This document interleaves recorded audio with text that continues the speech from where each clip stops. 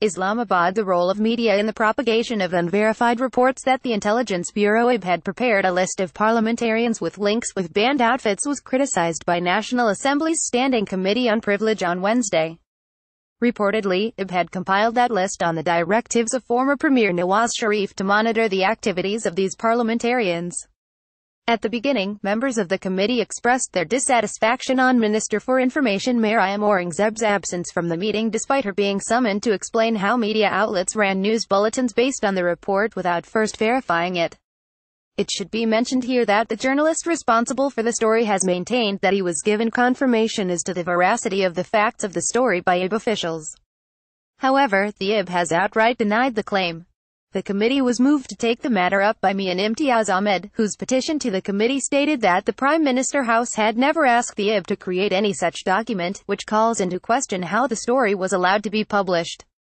In his petition, Ahmed said that parliamentarians could not do their jobs if they were accused of having ties with banned militant outfits. He added that the inquiry report and the first investigation report lodged regarding the matter should be shared with the Parliament.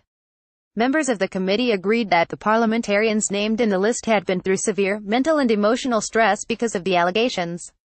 Committee member Mohammad Bashir Verk remarked that the chairman of the Pakistan Electronic Media Regulatory Authority (PEMRA) is a good man but seems helpless in this particular matter.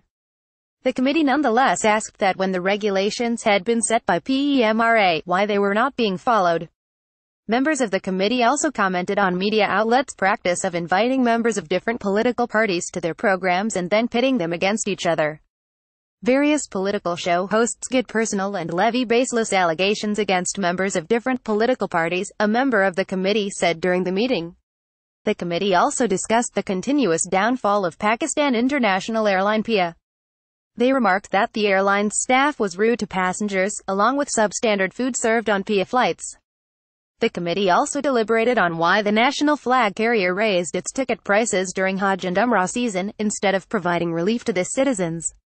Civil Aviation Secretary Irfan Elahi, who was called in to answer questions regarding the suspension of PIA's flights to New York, told the meeting that the flights had been discontinued because they were incurring losses.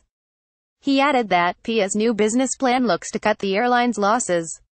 Elahi told the meeting that the national flag carrier is in talks with America to start a direct flight to New York, and added that flights to New York would resume as soon as an agreement is reached upon.